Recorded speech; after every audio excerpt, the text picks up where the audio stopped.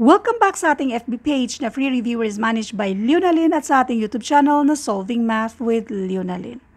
Now, let's answer question from random post at ito ay nakapost sa ating FB group na Philippine Civil Service Review for All. Ang tanong, isa ka ba sa nahihirapan na sagutan ang mga kahalintulad nito? Bibigyan ko kayo ng 3 ways sa pag-solve nito. 3 solutions. After niyong mapanood ang solution 1, 2, 3, pwede niyong i-comment or pag-i-comment para malaman din natin kung saan sa solution 1, 2, 3 ang nagustuhan niyo or yung hiyang kayo. Kung napapansin niyo, yung mga math problems na sinusolve natin as much as possible ay nagbibigay tayo ng maraming ways sa pag-solve nito para kayo na mismo ang pipili kung saan kayo hiyang. And always remember, when it comes to mathematics, never memorize the answers because that will never help you, kundi yung paraan kung paano natin ito sinosolve. Now, let's do solution number 1. Ganito lang siya kadali. Sa given kasi, pareho yang 4x. Ang gagawin lang natin ay kunin natin yung difference dyan. Ang difference dyan ay 6. Ibig sabihin, itong si 2 ay nag-add tayo ng 6 para maging 8. Therefore, itong 26 adan lang natin ng 6 and this will give us 32. Yan na yung sagot. 32. Ganun lang siya kadali.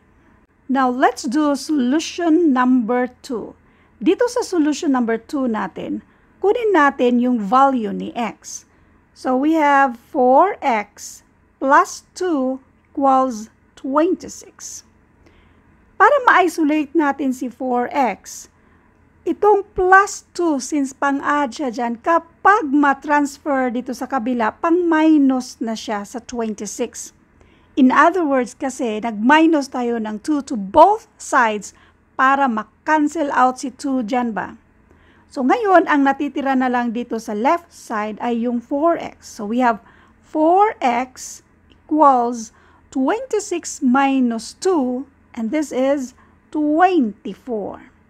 Next, para makuha natin yung value ni x.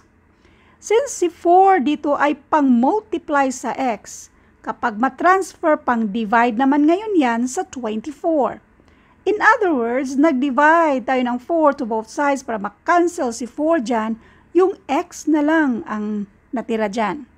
Now, x equals 24 divided by 4 and this is 6. So, meron na tayong value ni 6. Dito tayo sa 4x plus 8. Ang x natin ay 6. So, i-substitute na natin yung x natin. So, 4 times 6 plus 8. 4 times 6, and this is 24. 24 plus 8 equals 32. Kaya ang sagot dito ay 32. Now, let's do solution number 3. Ang gagawin natin sa solution number 3 ay i-combine natin ito. 4x plus 2 equals 26. Tapos yung isa, 4x plus 8 at let n para sa hinahanap natin. Before natin yan isolve, pwede rin siyang ganito ang pag-combined.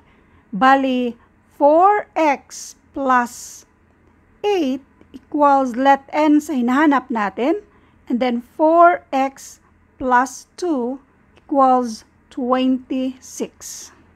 Unahin muna natin dito sa kabila. So, mag-minus tayo. So, i-minus natin yung buong equation sa isang equation natin. So, 4x minus x. So, wala na yan siya. Now, 2 minus 8. Bali, ang 2, uutang ka ng 8. May 6 kang utang. So, this is negative 6. And then, sa 26 minus n, ganito lang pagkasulat. 26 minus n. Para ma-isolate natin yung value ni n, itong si 26, since positive yan siya, kapag ma-transfer sa kabila, pang-minus na siya sa negative 6 natin. In other words, nag-minus tayo ng 26 to both sides para ma-cancel si 26 dyan. So ngayon, ito ay negative 6 minus 26 equals negative n. May utang kang 6 o utang ka pa ng 26. So, ang utang mo ngayon ay 32. So, therefore, this is negative 32 equals negative n. Pareho silang negative. So, i-cancel natin yung negative sign na yan. So, therefore, ang n dito ay 32. Now, dito naman tayo sa kabila. Ganun pa rin ang gagawin natin. Yung buong equation, i-minus natin sa isa. 4x minus 4x, 0 na yan, wala na yan. 8 minus 2, and this is 6.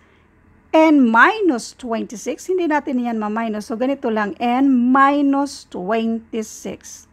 Now, para ma-isolate natin si n, since itong si minus 26, pang minus siya dyan, kapag ma-transfer, pang-add na siya dito sa 6. So, 6 plus 26. So, ang natitira na lang dito sa kabila ay n. 6 plus 26 equals 32. So, yan na yung value ni n at yan na yung hinahanap natin dito. So, ang sagot dito ay 32. Ngayon, let me know kung saan sa mga solutions natin ang nagustuhan nyo. Solution 1, 2, 3. Thank you for watching and all I hope mayroon kayong natutunan sa videong ito. Thank you and God bless.